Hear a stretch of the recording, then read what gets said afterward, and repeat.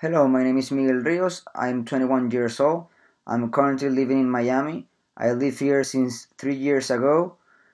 Before that, I live in San Diego, California. I went there to school to study English.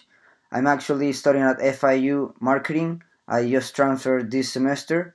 I should graduate in fall 2019. I also have an AA in business of Miami-Dade College. I went there the first 2 years and then I transferred to FIU. Nowadays, I only work in summers. I have worked in my family company in Venezuela, which is a car dealership. I also love sports in general, but I am a professional beach tennis player. I travel to other countries to compete, and also I represent my country in the sport.